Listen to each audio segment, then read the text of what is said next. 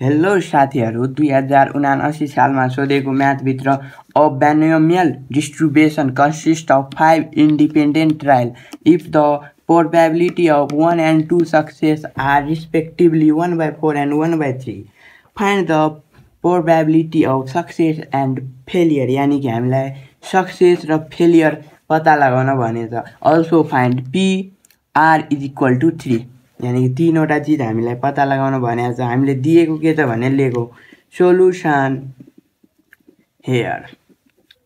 यहाँ के भनेको छ a binomial distribution consists of 5 independent trial. यानी कि हाम्रो कतिवटा ट्रायल छ 5 वटा ट्रायल भएको छ.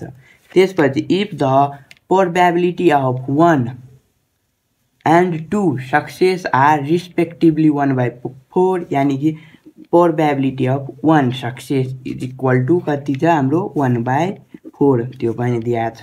अनि probability of 2 success is equal to 1/3 त्यो पनि दिएको छ. हामीले अब पत्ता लगाउन भनेछ p मानो probability of success p is equal to what अनि probability of failure q is equal to what मानो.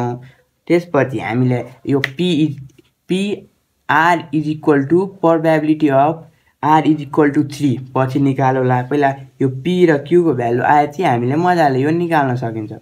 त्यसैले हामीले p र q को भ्यालु पहिला फाइन्ड गरौँ. p र q को भ्यालु फाइन्ड गर्नको लागि हामीलाई यो पनि थाहा छ कि तपाईहरुलाई पनि थाहा होला. थाहा नभए यहाँ हेर्नु हामीलाई के थाहा छ भने pr is equal to cnr p को पावरमा r अनि q को पावरमा n minus r. यानी कि यो हाम्रो एउटा फर्मुला जस्तै नै हो. यो probability of r is equal to यहाँ r को ठाउँमा जे पनि हुन सक्छ 1 2 जे पनि हुन सक्छ.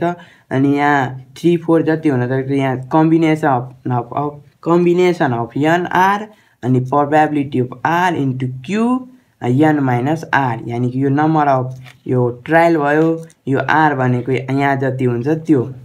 यानी कि हामीलाई के दिएछ यहाँ p1 दिएछ. यानी कि हामी p1 राखेर गरौँ. p1 यानी कि n को ठाउँमा कति हुन्छ 5 r को ठाउँमा 1 p को ठाउँमा 1 r को यहाँ p को p भनेको सक्सेस भयो q भनेको फेलियर भयो. r भनेको कति छ 1 अनि q अनि यहाँ n कति छ 5 छ अनि r कति छ 1. यानी कि 5 minus 1 is equal to कति हुन्छ 4. हाम्रो यो एउटा अब अझै गरौँ. यो p यो यति is equal to कति दिएछ probability of 1 success is equal to कति छ 1/4. यानी कि 1/4 लेखौँ. अब 1/4 लेख्दा अब यो कम्बिनेसन पनि निकाल्नु. यो एकैचोटी क्याल्कुलेटरमा हान्दा पनि हुन्छ नत्र निकाल्दा पनि हुन्छ. यो यसको फर्मुला के हुन्छ यो पहिला के गर्ने भने यो 5 n लेख्ने अनि पहिला त्यसपछि बाइमा के गर्ने भने यो 5 बाट 1 घटाउने जति आउँछ त्यो लेख्ने इन्टु अनि यो r जति हुन्छ त्यो लेख्ने. अनि यो p1 नलेख्दा पनि हुन्छ q4. अनि त्यसपछि हामीलाई थाहा छ 1/4 यो 5 into 4 अनि 4 into 1 यो 4 यो कट्छ अनि यहाँ 1 को 1 नै हुन्छ. यानी कि के भयो भने यो 5p to the power 4 एउटा इक्वेसन आयो. यहाँ इक्वेसन लेखौँ 5p to the power 4 एउटा इक्वेसन आयो. अब हामीले p r को ठाउँमा अब 2 राख्दा हाम्रो के आउँछ भने c5 2p को स्क्वायर q 5 बाट 2 घट्दा यहाँ 3 हुन्छ. अनि त्यसपछि यो p2 कति छ 1/3 यसको भ्यालु क्वेशनले दिएकै छ. सो त्यो गर्दा हाम्रो के भयो भने यो 5 3 2 यो 1/3 is equal to यो 5 into 4 into 3 जतिले कट्छ त्यतिसम्म लग्नुपर्छ. यो तपाईहरुलाई थाहै होला. यो साइन भनेको यही हुन्छ. अब थाहा छैन भने यो बुझ्नु. यो जस्तै 10 को भयो भने हामीले 10 को भयो भने यस्तो लेख्न सकिन्छ यसलाई 10 × 9 × 8 × 7 × 6 × 5 × 4 × 3 × 2 × 1 यस्तो लेख्नुपर्छ। यस्तो भएको भए हामीले त्यस्तै अब यसलाई हामीले चाहेको भए 10 × 9 10 × 9 × 8 × 7 यहाँ पनि रोक्न सक्नुहुन्छ तपाईहरु जहाँ पनि। अब जस्तै यहाँ 9 अब 9 मिलिरहेको हुन्थ्यो भने 10 × 9 अनि यसरी गर्न सकिन्छ। यो साइनकै मतलब त्यही हुन्छ। त्यसैले अब यहाँ 5 × 4 × 3 यसको साइनको म नाम अहिले बिर्सिरहेको छु, सरी फर दिस। अनि त्यसपछि यो 3 3 कट्यो अनि 5 4 20 अनि यो 20 अनि यो 2 को के हुन्छ 2 × 1 2 × 1 अनि यो बाँकी भएको p² क्यूब यानी कि 1/3 अनि यो 20 मा 2 ले डिवाइड गर्दा कति बच्छ 10 p² क्यूब यो हाम्रो दोस्रो इक्वेसन आयो। अब हामीले इक्वेसन 2 लाई इक्वेसन 2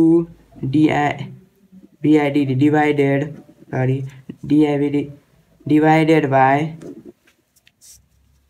इक्वेसन 1 त्यो गर्दा इक्वेसन 1/3 इज इक्वल टु यो इक्वेसन 2 भयो। अनि यसमा हामीले केले डिवाइड गर्छौं भने इक्वेसन 1 यानी कि इक्वेसन 1 कति छ यो 1/4 यहाँ डिवाइड यहाँ कति छ 5p⁴ यो भयो चाहिँ हाम्रो कति आउँछ भने यहाँ हेर्नु राम्ररी बुझ्नु यो 1/3 अनि यो माथि जाँदा यो 4/1 भइहाल्छ अनि यो 5 × 10 यो 5 × 10 यानी यो 5 ले 10 मा डिवाइड गर्दा 2 अनि यहाँ p एउटा छ यहाँ दुईटा छ अनि एउटा p कट्छ र एउटा बाँकी बच्छ अनि यहाँ q तीनटा यहाँ चारटा यानी कि तल एउटा q बच्छ।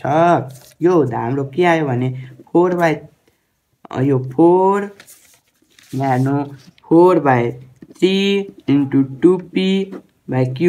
अब हेर्नु हामीले एउटा कुरा त्यो पनि थाहा होला तपाईलाई प्रोबेबिलिटी को सक्सेस र फेलियर दुवै मिलेर कति हुन्छ चान्स 1 यो तपाईहरुलाई थाहा होला p + q = 1 यानी कि जम्मा सक्सेस र फेलियर दुवै जोडेर 1 नै आउँछ। त्यो यो पनि फर्मुला जस्तै हो तर यो सिम्पल कुरा हो। यो p + q = 1 यानी कि फेलियर र सक्सेस दुवै जोड्यो भने 1 आउँछ। त्यसैले हामी यही गर्दा अब के गर्छौं भने 4/3 2p र q को ठाउँमा 1 - p पनि लेख्न सकिन्छ योबाट 1 - p। त्यो गर्दा अब के आउँछ भने यो 4 - 4p = 6p। अब यहाँ गरौँ 6p भएपछि अब यो 10p यो साइड जाँदा 6 + 4 10p = 4 यानी कि p = 4/10 यानी कि 2/5।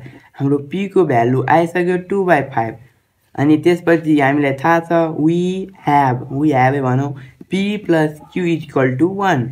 अब p को भ्यालु हामीलाई थाहा छ 2/5 + q = 1 यानी कि q = 1 - 2/5 यानी कि हाम्रो q कति भयो हाम्रो 3/5 यानी कि हाम्रो आइसक्यो p भनेको हाम्रो के थियो सक्सेस। हामीले p भनेको सक्सेस मानेको थियो यानी कि सक्सेस कति आउँछ हेन्स p भनेको 2/5 आयो क्यूब यानी कि q भनेको फेलियर कति आयो फेलियर 3/5। हाम्रो यति हाम्रो सक्सेस र फेलियर आइसक्यो। अब हामीले निकाल्न के भने त दुईटा आन्सर सक्सेस र यहाँ हेर्नुस् सक्सेस र फेलियर आइसक्यो।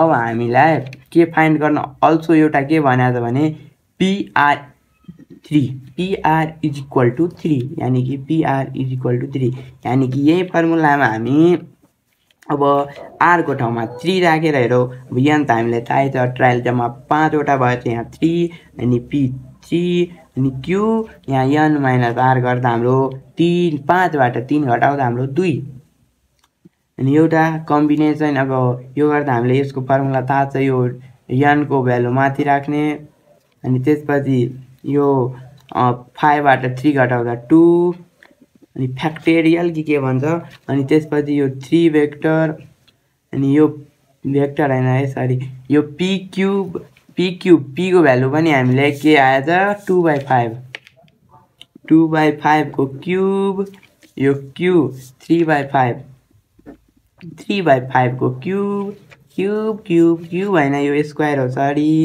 अनि त्यसपछि हाम्रो यो 5 लाई अब त्यो गर्दा अब के गर्दा तपाई बुझ्नु 4 * 3 भेक्टर यो भेक्टर खाली भन्छु म भेक्टर हैन है यो 2 फ्याक्टोरियल हो फ्याक्टोरियल * 3 फ्याक्टोरियल यो 3 3 कट्यो यो 5 4 दा 20 यानी कि 20/2 यो 2 हुन्छ यानी कि 10 त्यो भयो यहाँ पनि गर्नुपर्छ यहाँ हामी क्याल्कुलेटरबाट गरौ यो 2 को क्यूब भनेको त मलाई थाहा छ 8 यो पनि थाहा छ मलाई 5 को क्यूब भनेको 125 हुन्छ होला अनि यो 3 3 9 9 27 यो पनि 120 यहाँ स्क्वायर मात्रै छ 9 अनि यो 25 इन्टु अब यो गर्दा यो त 9 8 जा 72 अनि 125 * 25 गर्दा के हुन्छ 125 * 25 गर्दा हाम्रो धेरै 3125 त्यो आयो अनि यो गर्दा हाम्रो 10 ले 7 20 3125 आयो अब 720 बाइ त्यो गर्दा हाम्रो कति आयो भने 144/625 यति हाम्रो आन्सर यो p r को ठाउँमा 3 भएको भए हाम्रो यति आन्सर आउँछ यति हामीले सक्सेस पनि पत्ता लगायो यहाँ छ हाम्रो फेलियर पनि पत्ता लगायो अनि p r को ठाउँमा 3 प्रोबेबिलिटी अफ 3 सक्सेस पत्ता त्यो पनि हामीले फाइन्ड गर्न भने त्यो पनि पत्ता लगायो यति गर्दै हाम्रो यो 4 मार्क्समा सोधिने क्वेशन हो 4 मा 4 आउँछ अनि तपाईहरुले यो म्याथको अझै भिडियोहरु हेर्न चाहनुहुन्छ भने यो सब क्वेशन मैले गरिसकेको छु त्यसको लागि हामी हाम्रो म्याथको सेकेन्ड सेमेस्टरको प्लेलिस्टमा जानु र त्यहाँ हामीले सब भिडियो बनाइसकेको छु त्यहाँबाट मजाले तपाईहरु भिडियो हेर्न सक्नुहुन्छ थ्यांक यू फर वाचिङ